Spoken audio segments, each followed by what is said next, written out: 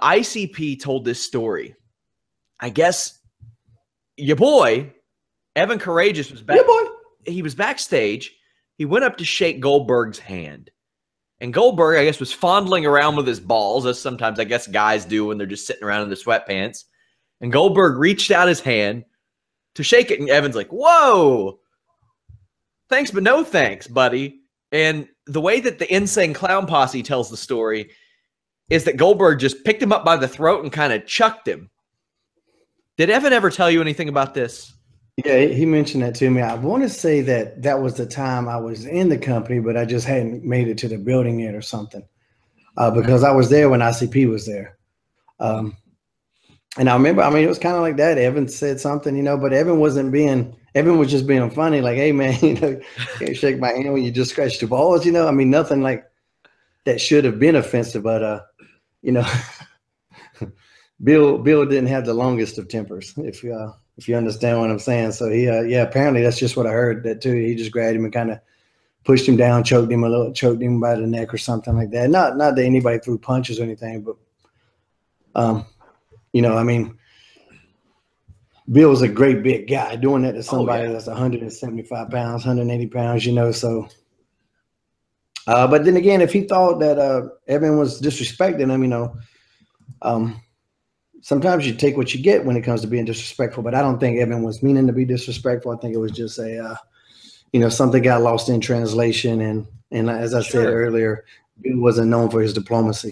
I want to know your feelings on the handshake deal, because the handshake deal is a recurring theme in these backstage fights. Like, it seems like that fuels a lot of stuff. What is your policy with the handshake backstage whenever you're arriving, leaving, whatever it may be?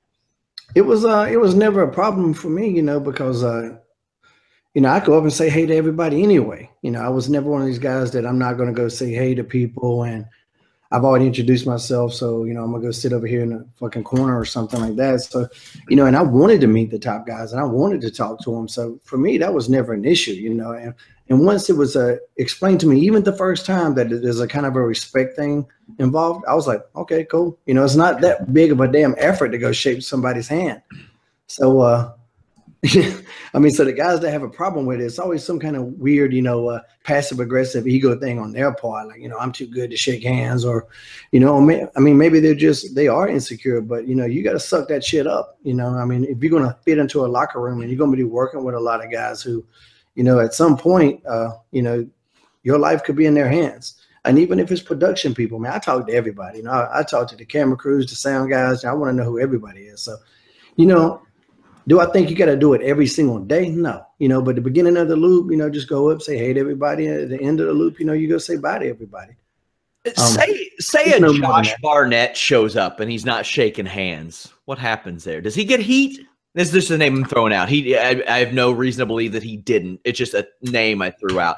Or sometimes do people come in and do you see them seeking out people to make sure that they've shaken hands so they don't get heat? I mean, I definitely seen that, people seeking out people to shake hands, but I think like I've always been a little open-minded when it comes to like new people in the business that might not know these rules. So I don't hold steadfast to that. You know, like if somebody brand new to the business is coming in, if they don't walk around and do it and shake everybody's hand, it's not nothing that they're gonna get heat with me about. But I am going to wonder why they, you know, not trying to meet the people they're going to be working with. You know, do they have any real interest in being there? You know, I mean, that kind of says something about the person, you know, but you won't get heat from me for it. But, you know, if you got somebody and do week after week after week, they just kind of hang and stay to themselves, you know, people like that don't really fit in a locker room environment.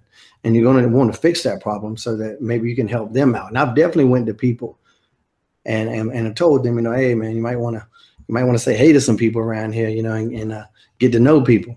But especially when you're on the road and you're traveling with people, like, you know, you don't want to be around people you don't like. Nobody does.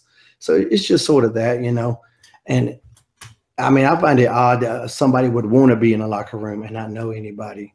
You know what I mean? So, I mean, if I got my gear laying around, you get naked in front of these people, like I would at least want to know who that is, you know.